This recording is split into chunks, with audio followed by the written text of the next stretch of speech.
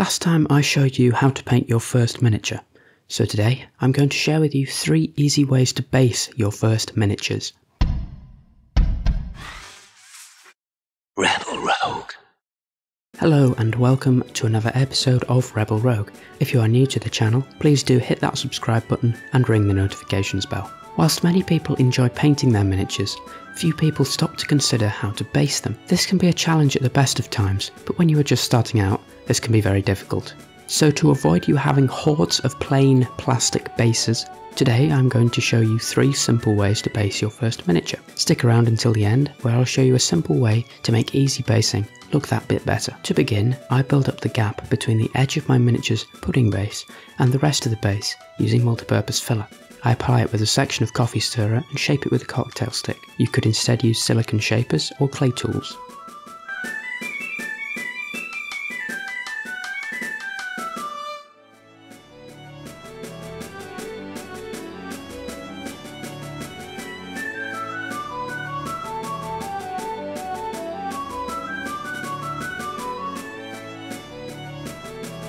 The first way to base your miniatures that I'm going to show you is to apply a ready-made texture paint or coloured texture paste, such as Vallejo texture paste or Games Workshop texture paint. For this model, I am using Astro Granite from Games Workshop, though you could use any paint that you wish.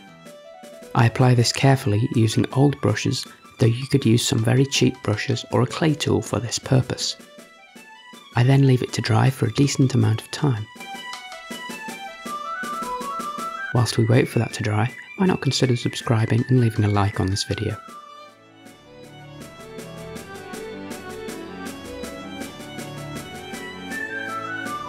The second, slightly more complex way to base your models is to use flocks and ground covers. For this, I would recommend using a pre-mixed ground cover such as Geek Gaming Scenics Base Ready range. For this model, I'll be using Base Ready Tiger Hillside. To begin, I paint the base with Vallejo Charred Brown. No primer is necessary as the filler absorbs the paint.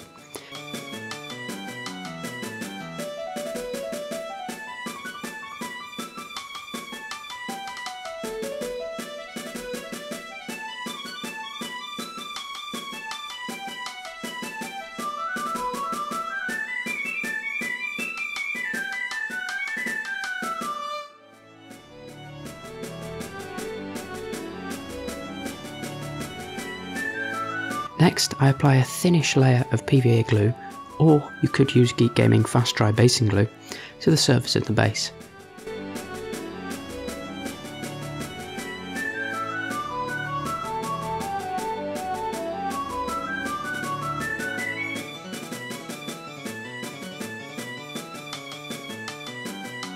Finally, I coat the base in the Base Ready. There is no set way to do this. I prefer to use the base almost like a scoop, but for larger bases you may wish to sprinkle it on. Do make sure to tap the base to remove excess both before leaving to dry and after, as the Base Ready can clump up quite a bit.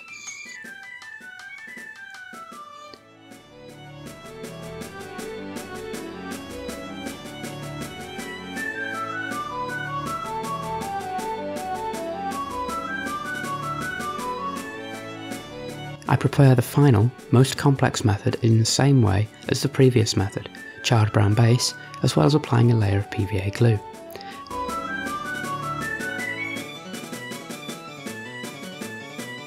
Next, I gather some materials. I chose to use some oven-baked soil and some small rocks that were sieved from the building sand, though you could use a range of materials from sand to slate and even grated cork. Finally, starting with larger pieces of gravel, I apply the materials to the base. The soil I used has been sieved, so it is very fine, though I make sure to powder some of it between my fingers as I apply it to ensure that it fills the gaps. You may need to use superglue to attach some larger pieces to the base, though I would recommend not going overboard. Less is more, as they say.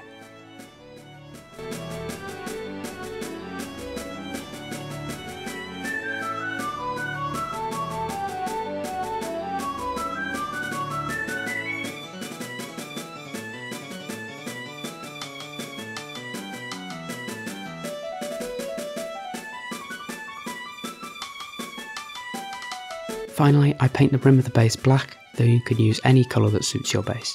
I do this to all bases as I like it to be nice and clean.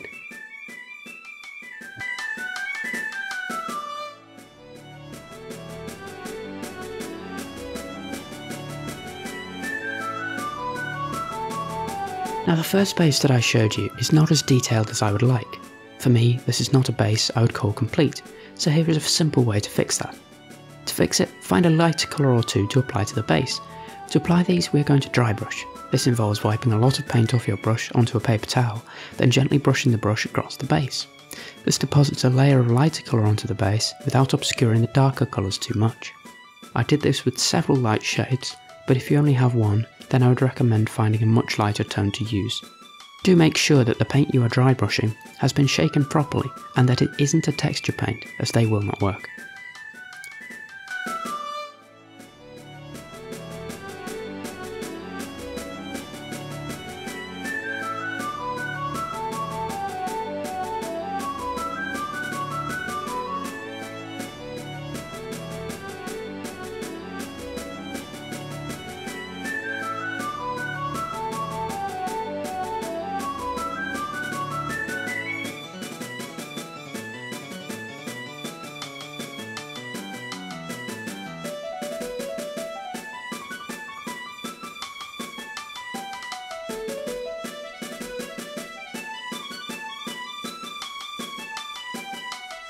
So, I hope you have enjoyed this video and it has shown you just how easy basing can be.